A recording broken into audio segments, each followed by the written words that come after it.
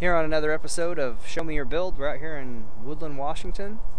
Out to check out something a little different than I've checked out before. Join me.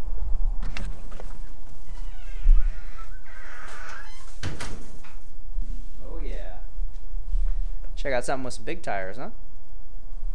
This is Lance. Hold on. And question I have to ask, how long have you had this? I've had this one 5 years or so. It's only been in the garage being worked on for about a year. Put it in Memorial Day last year. Came in the garage and got stripped and parted all the stock stuff out. And unlike most of the people that I've gone to and checked their build out, you're sat in here for that long because you have another one, and you drove that one for that period of time? Yeah, so this is a 64. My old one was a 64. Just wasn't what it needed to be. Didn't have enough motor, didn't have enough axle, broke a lot. It was really cool, got lots of looks, was real fun, but... I heard it also won an award or two. Yeah, I say, people loved it, they didn't know what it was. So it's not a Ford, it's not a Chevy, it's not Jeep and Toyota like everybody else has, so something different, and everybody calls it a Jeep, so... Very cool. I can't think of many wheelers that have like an award for anything other than like an event or something like that. But well, let's get started on this Scout right here. You took, I guess. Yeah. So out of the middle here, directly out of the middle, I took 14 inches. So it's been dubbed 14 inches in the middle, and then at the firewall, I took another 7 inches. So overall, the whole length of the truck, it's 7 inches narrower. But the front and the back are an additional 7, so it's 14 inches narrower in the front and the back. It's got a 7-inch dove on top of the 7-inch section. Man, that's a pretty intense puzzle piece you got going on here. Yeah. Guess you and Jacob are pretty similar, glutton for pain, but for two completely different reasons. Yeah. You know, that is crazy. Well, one thing that makes this super unique and also very fitting for this series is you have a different engine choice than most people who have this vehicle would choose. Typically you see a GMLS or some sort of small block or whatnot in a Scout, but no, not you. You're going Toyota. Yeah, so I've had Toyotas for the last 8-10 years, and just kind of something I've stuck with, and knew I wanted to go V8, and LS was definitely an option, but everybody does it. So then I found out about this 1U ZFE motor and kind of did some research on it and decided that was what I had to have. Just want to be different. I mean, the last Scout had a 3RZ in it, so might as well stick with the theme. Stick with the theme, but then also it's a fairly affordable swap too. I mean, this thing cost you how much? I bought a wrecked car completely. This one supposedly had 9,000 miles on a rebuild. I paid $250 for the car. By the time I sold the tranny and scrapped it, I'm not into this motor or anything. It's just here for looks now. But this is a mock-up. This is a mock-up motor right now, though, because you have another LS 400 out there. Is that the motor going in here? Yeah. This one is just for mock-up and my backup motor. My other one's got like 400,000 miles on it, so if I put it in and it blows up, it's not really going to hurt my feelings. So this one's kind of a gamble right here. I mean, it looks like it's been sitting in a field or something. Yeah, I've never heard this one actually run. So does it have 9,000 miles? Question. So we move along here as to how this whole drivetrain setup's going. So take us through this. All right, it's got a custom bell housing I had to order off Northwest Toys website, and they're the only ones that make the bell housing for the Tacoma R150 V6 4-wheel drive tranny. So this is a 3.4 liter Tacoma transmission? Yep. Okay. Yeah, and it mates to an Atlas. I had multiple other 3-liter R150 transmissions, but the Atlas doesn't make an adapter to mate to their transfer case. You hear that, Atlas? Get on it. We need to save some money. Right. Yeah. So I had to go that route, kind of last minute. So I got it, and the bell housings are different from the 3-liter to the 3.4 trannies. So the input shaft lengths are different, and there's only one company I found that you can buy them for that.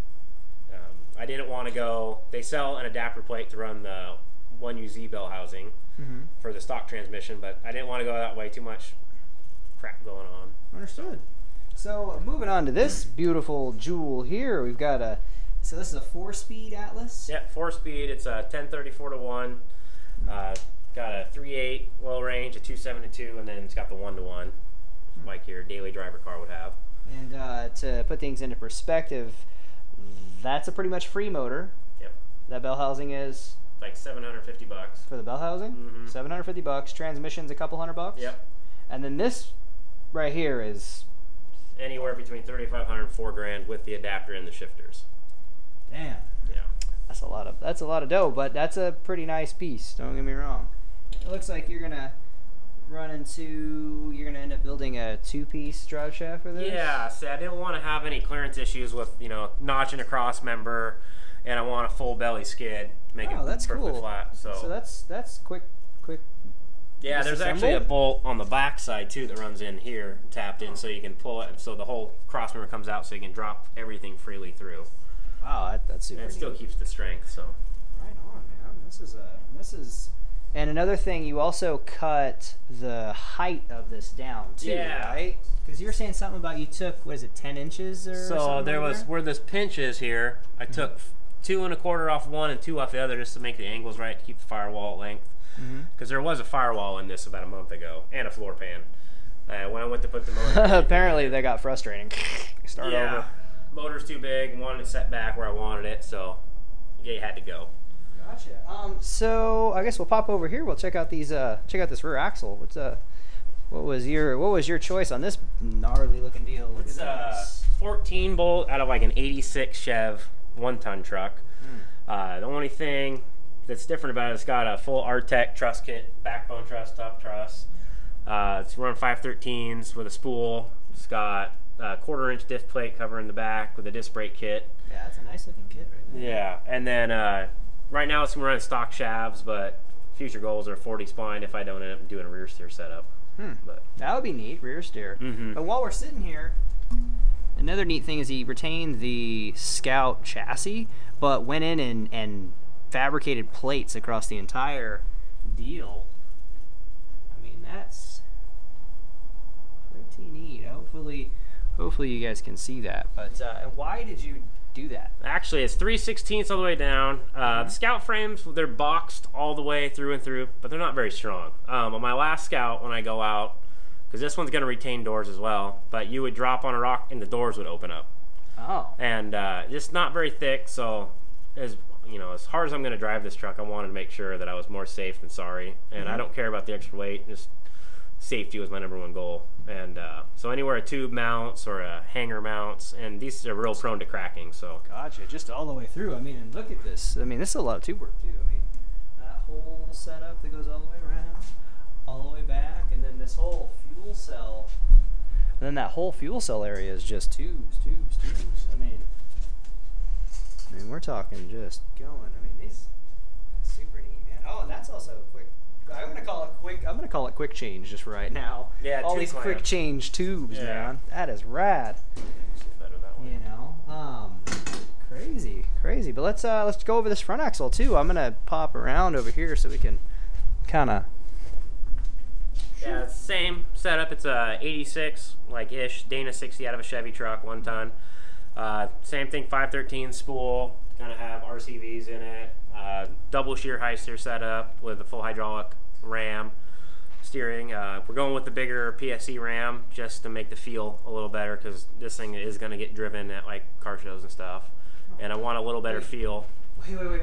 Is this thing going to be street legal? I don't have a license plate on it. Wow, coming to a town near you. Wow, and then another question I would have is going to be, you're building this for what tire size? It's going to be running the 43-inch TSL SXs on a 16.5 with the H1 Hummer bead locks. They're recentered with a PVC insert. And now, are you running that tire size and whatnot to kind of save some money on the wheels? Or is that just is there a different setup with that? I had problems with my old bead locks leaking on the inner bead all the time, so now I'm just wanting a true double bead lock, and just what I had. I got the wheels for free, and then I had to buy the inserts and the centers and the rock rings. So I mean, all in all, I'm not ahead anything. It's gotcha. It's just a matter of a system that's tried and true that you want to use. What problems are you going to run into with this engine in this chassis right now? Because I think you were saying something about needing to relocate the oil filter and something about this oil pan. Yeah, so it's got the LS 400 has a front sump oil pan. I'm gonna have to get the SC 400 pan. It's like a mid sump, just so for rock crawl things, you're not gonna starve it doing hills. Gotcha. Okay. And then, oh, obviously that thing's just sticking out so there. On the 3-link, their upper bracket's going to run right here, and this is in the way. So we're going to do a remote oil filter setup on it. I got to find the plate, though, so I can run the hoses off. I wonder if there's any possibility that maybe oil filter services or maybe Excessive has something. Excessive Motorsports might have. They seem to have everything for everything around here, you know. And then that oil pan, so that's going to set it back there because your whole hydraulic ram is going to be.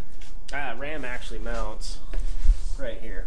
Oh, it lays inside. Yeah, Okay. all protected. Yeah. Yeah. Wow. Now, do understand that I'm an idiot when it comes to these things, so I'm learning. Okay. Okay. Cool. Well. Man, that is elaborate. That is a lot of work. And you did all this tube work here, inside of here. Yeah, we're in the driveway. We're at room. Man, look at this. I mean, yeah, just a little setup, whatnot, and I guess. Oh, there it is. There's what's left of the first Scout. It could be yours too. I think it's for sale on Craigslist. Maybe I'm wrong. What was for sale? Oh, okay, whatever. It's all good. But well, man, it's been real. Thank you for having us. You got any builds in the local area you want me to come check out? Pop it in the Facebook page, the messages, whatever. Just click it, type some stuff in. It's like Northfork Network at youtube.com or whatnot. Until next time, catch y'all later. Deuces.